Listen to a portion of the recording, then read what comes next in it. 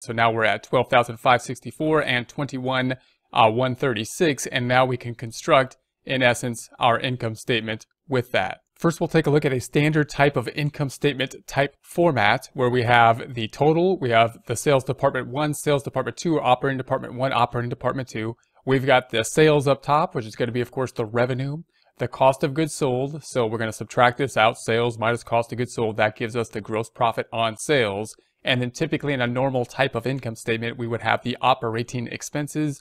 We have the operating expenses, which we're going to be pulling from the worksheet, the salaries, the supplies, the rent, the utilities, and then we have the service department 1 and 2, which we allocated out to the sales department, the two sales or operating departments. Now, we can see the items in green are going to be those direct expenses. The items in red are the indirect or allocated indirect expenses. And then we have the allocated service department in yellow. So if we add those up, we get our total expenses. If we add up all these items, all these expenses, and then the gross profit minus the operating expenses is, of course, the net income. Now we can change this format a little bit, and we see the departmental contribution to overhead type statement. Again, it's an income statement type of statement because this is a performance type of statement, but it's going to be broken out a little bit differently. We're going to be starting off the same. We have sales, cost of goods sold, gross profit on sales. We subtract sales minus cost of goods sold.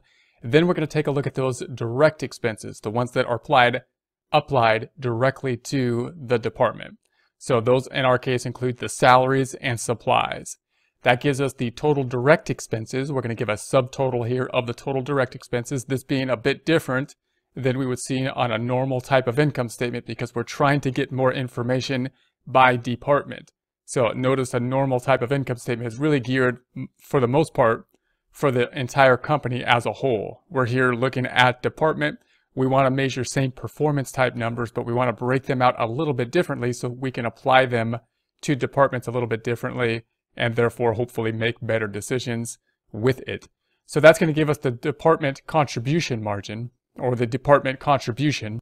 And this can be an important number because note that we're talking about those expenses which, if we were to eliminate a department, would probably go away because these are going to be expenses applied directly to the department. In other words, if these people that earn these salaries work only for that department and these supplies were used only for that department, if we were to eliminate the department, then of course those amounts would go away, as well, of course, with the revenue and the cost of goods sold. The amounts that we apply usually are going to be more type of overhead type of amounts. So when we break out the amount we apply